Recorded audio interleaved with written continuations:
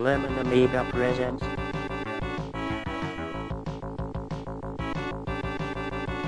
a Playguide video review. Sit back and enjoy the show.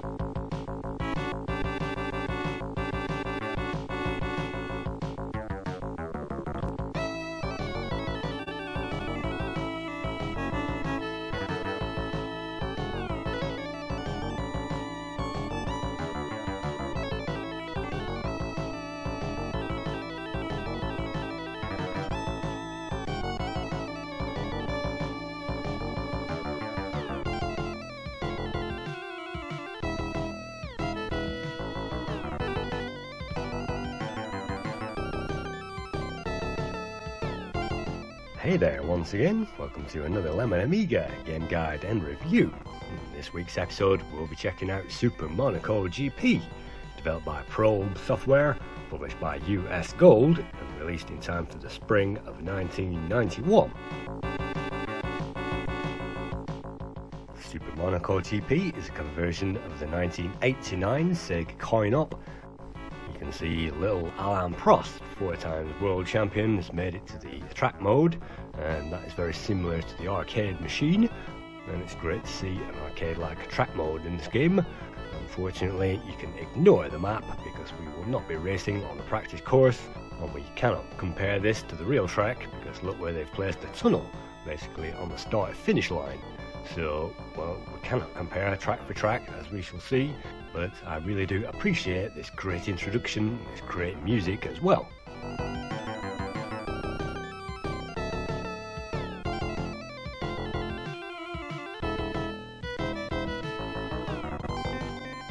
And we can even see a few stats on the high score table.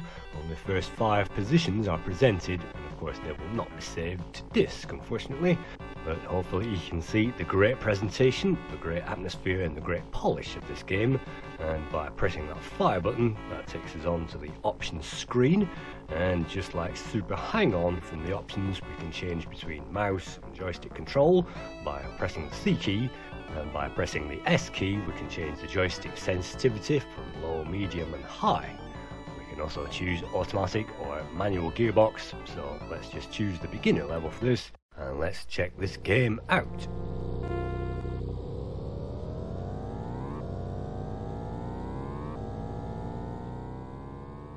The aim of Super Monaco GP is to compete on 4 tracks, 4 world circuits, the last of which is Monaco itself. And before we get there, what we have to do is qualify on the other 3. And before we can even qualify on the first one, which is France, Paul Ricard circuit, hopefully in France, which bears absolutely no resemblance whatsoever to the actual circuit. Well, first we have to qualify on that track, and then that will denote our position for a race.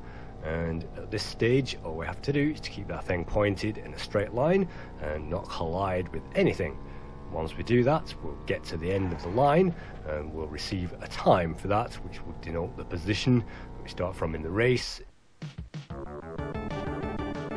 And we have to qualify in the top 8 to get through into the race itself, and we've qualified 7th, so we've just about made it.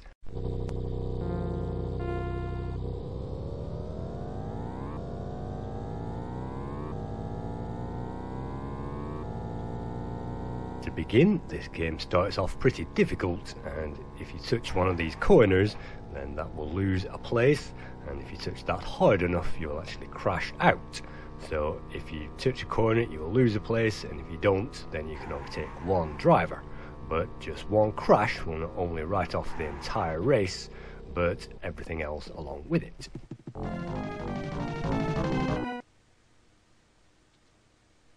Back we go to the options screen, and let's press fire and let's try that all over again.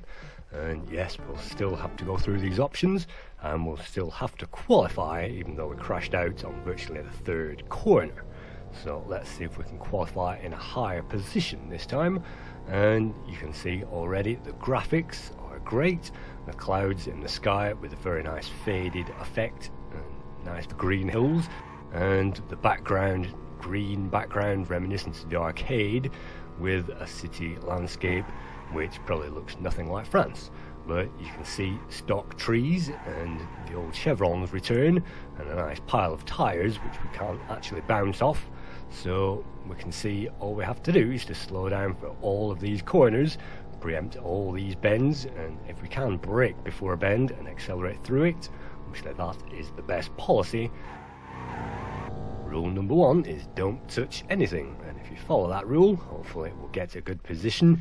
And although it said 4th on the indicator as we went under the line, we actually got 5th because another opponent beat us by fractions of a second.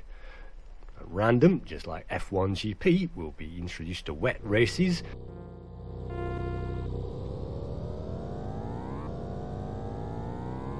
And of course that will mean that our car grips the road even less than it did before, but we don't have any rain effects in this game, unfortunately, and we don't even have any layers of parallax scrolling in the background. You can see some of the green hills have been retained, but some of those hills are actually now blue and turquoise. And turquoise and blue hills in the background isn't an amazing thing for a racing game. Neither is that poor gradient effect, which is taken over from the excellent blue gradient effect in the sky. But blue hills and dodgy sky apart, we have a very fast frame rate, and even though this frame ripper isn't as smooth as the Amiga's native 50, it's still smooth enough. Maybe not as smooth as the arcade version, and certainly not as jam-packed with features. But there we go, that's the first lap completed, and we are up to 7th position. You can see there is a limit in this race, and there will be a limit to every race. In this case we must qualify, well, it was 12th and now it's 10th. That will continue to drop as we continue, and as long as we qualify maybe 5th, we can guarantee ourselves progress onto the next track. But if we don't qualify in those higher positions, of course we jeopardise the whole lot.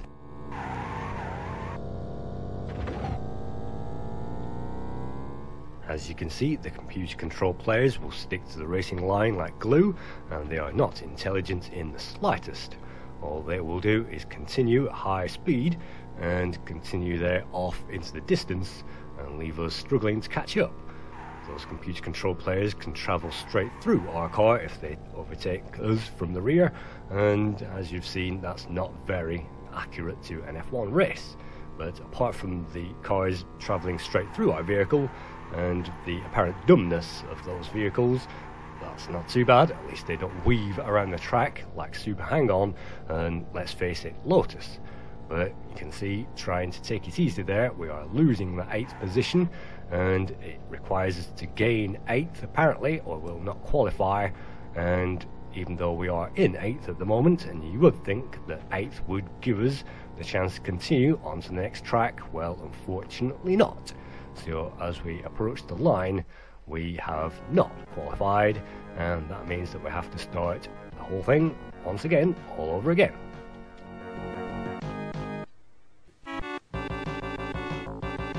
Let's continue for the third and the final time, and let's see if we can't crack this first course.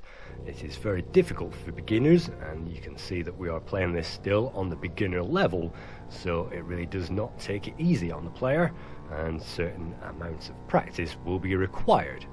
And taking the inside of these corners means that we have a nice steady drive through the rest, and on this first course it is possible, if you lean that car all the way over into those corners, we can simply release forward, because it is forward to accelerate in this game. We can simply release forward, and that will give us hopefully enough speed loss to get around those difficult sections. There isn't much braking which has to be done if you follow that traditional advice. And even though the brakes aren't amazing, to say the least in this game, that actually gives us pole position. Hopefully now that gives us a good chance in the race itself, so let's speed on through. And you can see from pole position it's still not easy to retain that, because the second, third, and maybe even the fourth driver will overtake before we've even got started. The acceleration in this game is very poor indeed, and it accelerates very slowly, which again is unlike a real F1 car. But if we take a look at those screenshots, you can see the arcade version is amazing, very fast, very smooth, very playable, very fun. And the Sega Genesis version, well, the Sega Mega Drive would be one of the best conversions of this game, since this was a Sega game. And you can also see a conversion there for the Commodore 64, which isn't amazing, but it's again a valiant effort. Moving on back to the Amiga, you can see I'm now on the second lap, and we are in position 5, which is terrific. So tentatively moving around all these sharp corners just to make sure that we don't collide with anything. But the most important thing is to stick to that racing line, and if an opponent is on that racing line at the same time as we are, then we'll have to bump the back of that, and then that will spin off into the distance and we'll have to catch up. The main problem about this game is that on the final lap, and perhaps even on the second lap, the opponents tend to disappear, and we spend a lot of time either trying to stay ahead of an opponent, you can see in our rear view mirror, or trying to catch up to an opponent somewhere in front.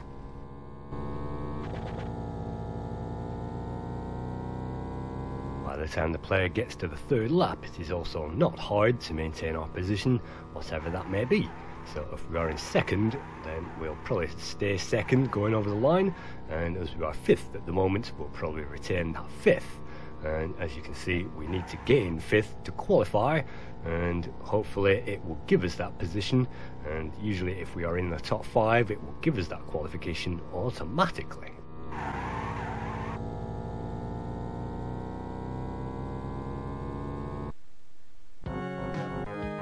And I really do appreciate the gold trophy. It almost looks digitized there, although the man in the presentation of the qualification screen is a little poor. That digitized gold trophy really does make up for something. And now that we've qualified through France, let's venture on to Brazil. And again, this is nothing like any of the Brazilian circuits, and this is quite a tricky course. In fact, it's probably the hardest course in the game. And so again, all the player must do is to memorize this course. As soon as they see the blue chevrons, get to that side of the road as quickly as possible, ease off the gas. If you can brake before a bend, that's great, but sometimes you just need to ease off.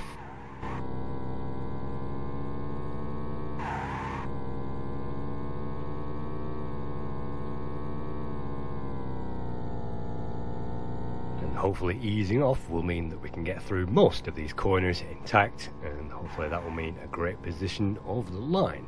In this case we have gained 7th, and we can usually anticipate one extra place above the one that it says that we are entitled to as we drive under the line.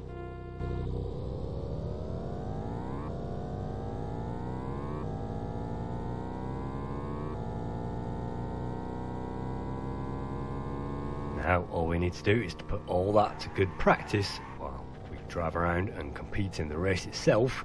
And once again, the Brazil race, we must qualify at least in the top 5, maybe top 6, maybe you can get away with 7, but as we've seen, I've qualified in 7th and sometimes it doesn't allow it.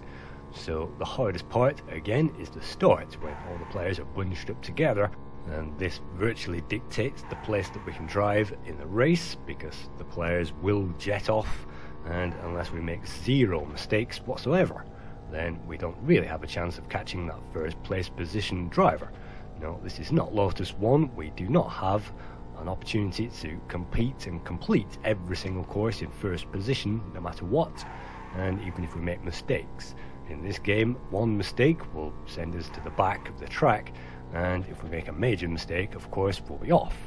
For the main part, the other tactic is to stay to the racing line and to observe the speed of the corners, even if the opponents get in our way, because as you can see, as soon as we touch, that will mean that we've lost that position for an overtake. And even though this is an arcade racer, the arcade overtaking in this game is actually quite fun, and it can be quite exhilarating when you pull off a great maneuver.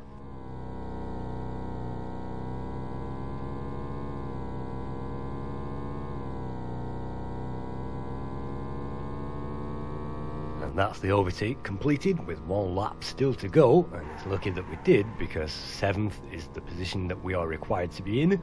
Unfortunately, it is recommended to be in one position higher than the position it recommends in this game, and definitely in the top 5. So even if we do qualify and complete this race in 7th, unfortunately that will not be enough to move on to the next track. So while you see me completely doing that, I will just say this game was created by Probe, and Probe are famous for creating film conversions like Back to the Future 3 in 91, Alien 3 in 1992. They created great games like Golden Axe in 1990, and they used the racing engine to create something dire like Outrun in 1989, and the same engine went on to create the amazing Outrun Europa in 1991. Probe are also credited with creating Supremacy in 1990 and the absolutely appalling Teenage Mutant Hero Turtles in 1991.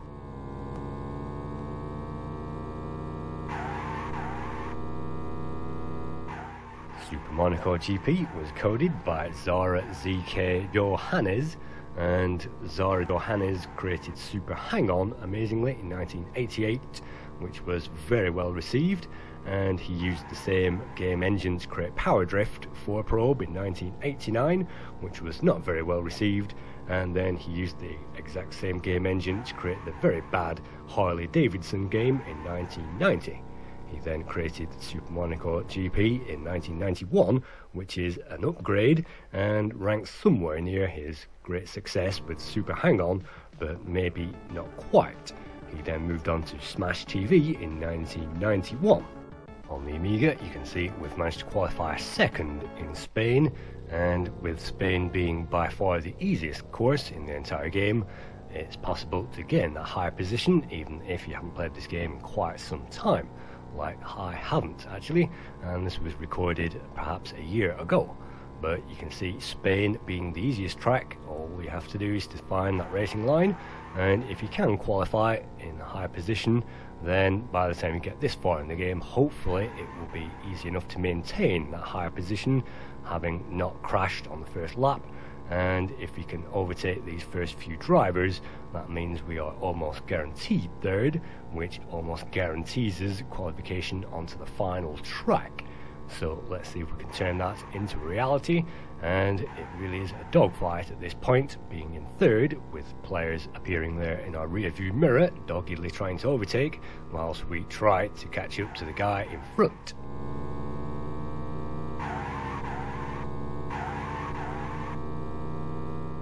Super Monaco GP was one of the first arcade games to feature a very fast rear view mirror, and you might remember Hard Driving as well had a very smooth rear view mirror, but maybe not as fast as this, and reviews also appeared in Grand Prix Circuit and Test Drive 2. I couldn't find any info as to the graphics artist on this game, but my suspicions are it was Soul Marchese, and Soul worked on Super Hang-On, created the graphics for Power Drift and Outrun Europa as well. And again, no idea who created the music, but Super Hang-On music was created by Katsuhiro Hayashi from Sega Sound System. He worked on many funky musics, and maybe he created this as well.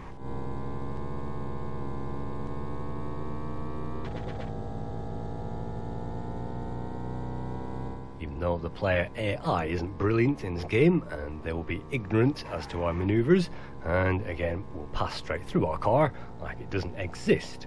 By the time we get to this level, trying to overtake that third place driver into second position is very difficult, and we have had opportunities, but crashing incessantly into the back of that thing means that we come home in third.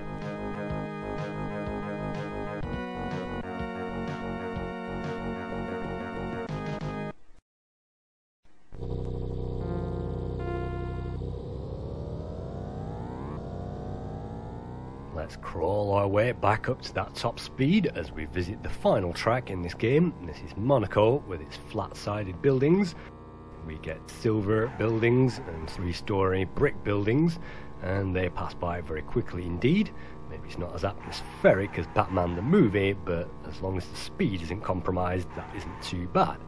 Again, because this is an arcade racer, the game will slip-slide across the track, and the levels of grip in this game are absolutely nothing compared to what they were in Vroom. And if I was to compare this game to anything, it would be the Vroom series, and maybe the F1 World Championship Edition by didnt is the closest thing that I could find to Super Monaco GP on the Amiga.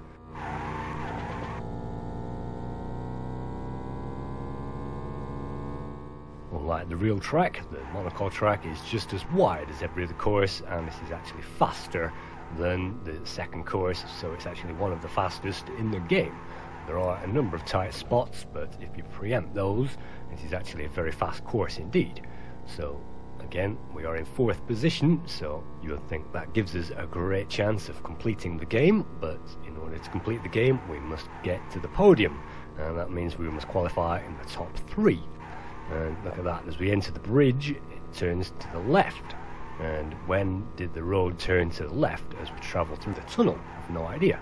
But apart from those inconsistencies, as an arcade racer it's fun, and as soon as the player gets used to the fact that the car does not turn on the spot and you have to drag that thing across the track, the brakes are pretty much useless and the other opponents are mindless drones. That's why the magazine reviewers had mixed opinions about this game, and the very lowest score comes from Amiga User International, who gave this game 67%, Amiga Power gave it 72%, Amiga Joker gave Super Monaco GP 75%, and Powerplay gave this game 78%. Now we move on to the 80s scores. Amiga Format gave this 83%, CO Amiga, CMVG and Zero Magazine all gave this 85%, Ace gave it 87%, The One gave it 89%, and Zap actually gave Super Monaco GP on the Amiga 91%. They praised the hook ability and the last ability of these courses and this game, but they definitely commented on the flat buildings, and even though they really appreciated the frame rate, they said it was not arcade perfect. Well, as we've seen, it is not arcade perfect, and other conversions are better on other machines. But on the Amiga, and don't forget, Jeff Cramland's Formula 1 Grand Prix appeared in November 91, and this game appeared in spring 91, with games such as Vroom and Nigel Mansell's in 1992.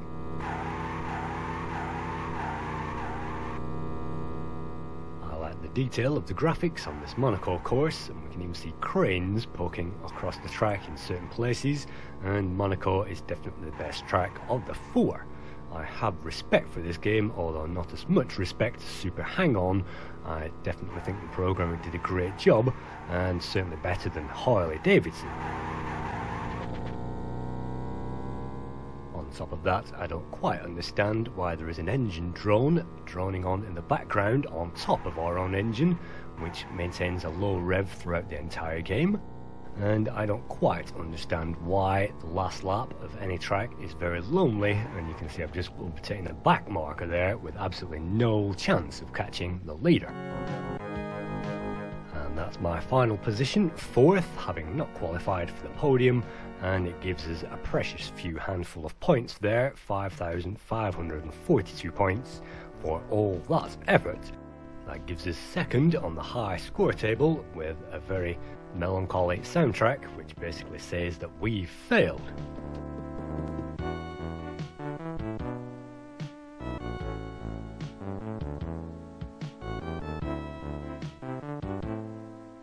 Thank you once again for viewing another Lemon Amiga Playguide and review. Thank you.